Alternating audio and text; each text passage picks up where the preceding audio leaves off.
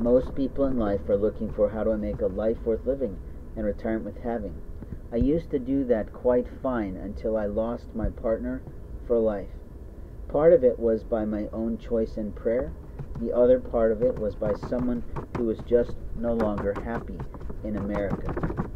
I can understand that, because America is this country that promises a lot of things, but that doesn't mean an affluent community is ready for foreign people.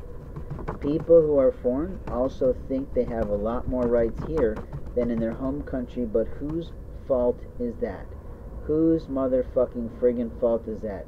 Is that because your forefathers over there failed to fight for your rights through wars and other situations that produced the right mindset?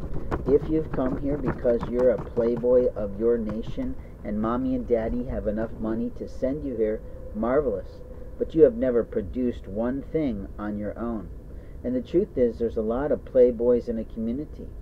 There's a lot of walkers, there's a lot of hawkers, there's a lot of panhandlers that don't produce a thing. Maybe they go off to a job during the day, and maybe that's why they come out late at night to play. But some person who thinks that they have power over someone else when they're sleeping is one of the greatest liars of all. They are clearly a predator, they are clearly a rapist, and they clearly are working for Satan most of all.